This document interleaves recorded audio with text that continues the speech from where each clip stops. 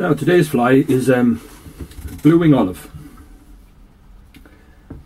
and I'm going to tie it today in a size 18, a light dry fly hook, and I'm starting off here with 8/0 black thread.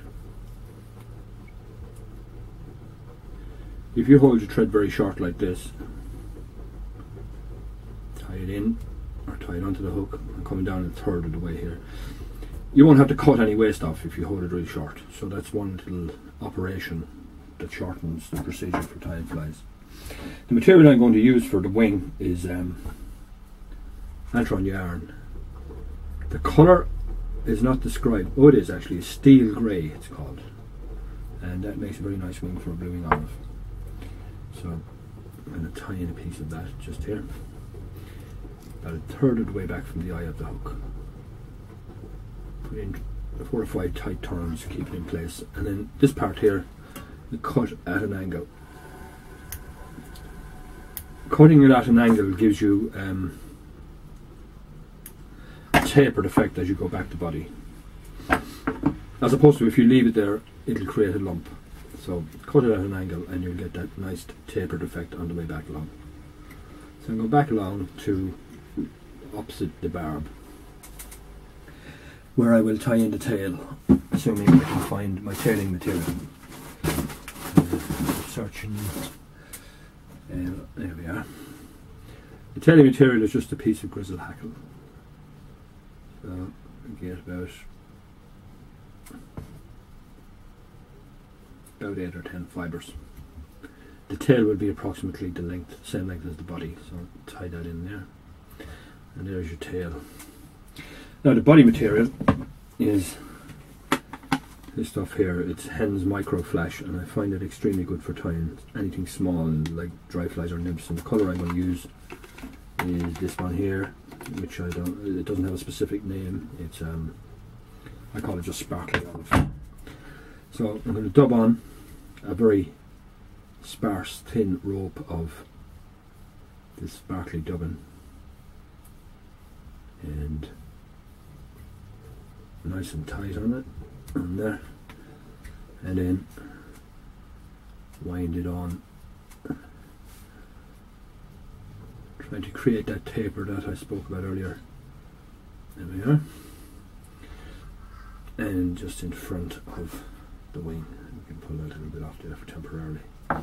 Now the next thing is the hackle, and I'm using grizzle dyed olive, which is very useful for a lot of flies, but particularly the blue wing olive. And I'm going to just expose the stalk here by trimming a few fibres from it, and then tie it in here just in front of the wing. Now that little bit of dubbing, I can just dub that on there. Okay. Now a turn in front of the wing. These are tight up to the wing now. Another turn behind the wing, and then I come forward and tie just in front of the wing again, and then tie that in 4 or 5 turns so that it won't escape, and then trim the hackle off.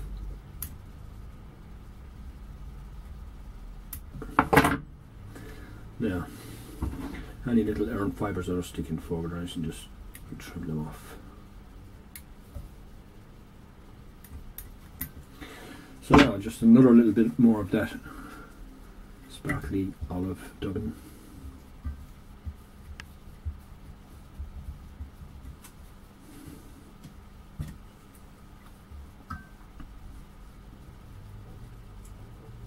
And that creates the effect I'm looking for.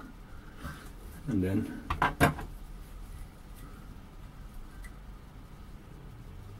4 or 5 turn whip finish, and a second one just to make it secure. Trim your tying silk, and then the wing, which is what, maybe 2/3 the length of the body or thereabouts. And that's my version of the blue wing olive. There's one more small. I'll just trim out a little bit of that tail because it's a bit bunched. One more small thing to do. I just come right in front of the eye of the hook here, bring my scissors back through the hackles and trim out a little V shape from, and that will